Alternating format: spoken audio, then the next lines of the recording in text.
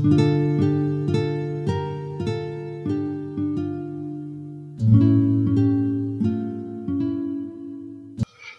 everyone, and welcome to the third installment of my Deciphering Secrets hands-on project.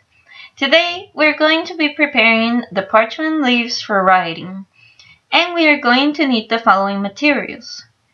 The quires made for week 3, a ruler, a compass, a pencil, a knife to be used during pricking, and a crochet hook to be used during ruling. The mise-en-page. As we learned in Unit 4 of our class, the mise-en-page is the design or page layout of the book. Copyists would create precise designs for the area where the writing was going to occur.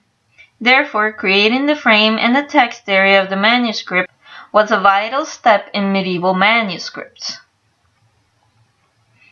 I begin by loosening the quires to begin working on the designs of the harmonic surfaces. Since there were 4 different designs taught in the class, and we are experimenting, I decided to practice all 4 of them before transferring them on the membrana. And once the measurements match their mathematical results, I transfer them onto the quires. Here are the demonstrations for the 4 designs. The secret canon, phi. Following the instructions of Unit 4, I transferred onto the page the exact measurements for the secret canon design. This was, for me, the best of the 4 options because it took care of the margins for me. And I did not have to worry about having the gutter and top margin be smaller than the bottom and the outer margin. For the rectangle of Pythagoras, I measured the margin and I made it 2 triangles with a 3:4:5 ratio. The resulting measurements were 12 and 9, which divided give out a quotient of 1.33333 and so on. The golden rectangle. The golden rectangle was the most challenging one to make. This is a perfect square that is made and then cut in half. This half is then measured by the compass diagonally and projected upward. Its final proportions have to equate to a quotient of 1.618. And finally, the proportionally growing rectangle. This was my own personal favorite to make.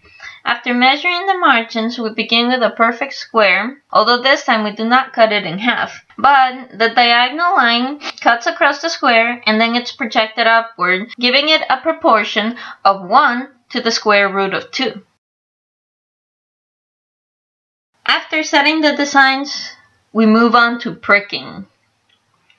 Once the designs are in place, pricking will be performed.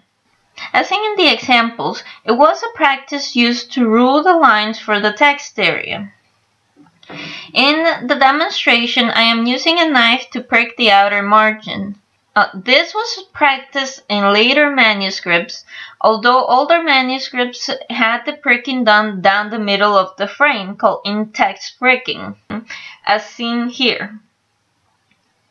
And our final step, ruling. The last step to finish our pages was to rule the lines on the parchment. On the demonstration, I used a ruler and guided by the pricking holes, I draw my lines with a pencil. On the picture example, I used the dull head of a small crochet hook to indent the lines on the parchment. Here you can see the back of that page where the lines are raised in furrows. Lastly, here are the final results. After pricking and ruling, here are the samples that I have made on my quires. Here, there is a page designed with the secret canon phi. The second page is the result of the rectangle of Pythagoras, one with the pencil ruling and the next with indented ruling. The third example is of 2 columns made with proportionally growing rectangles. In this last example, I made 2 columns composed of 4 golden rectangles. And now we have reached the end of this week's video. I hope you enjoyed it. My name is Carla, and I'll see you next week when the writing begins.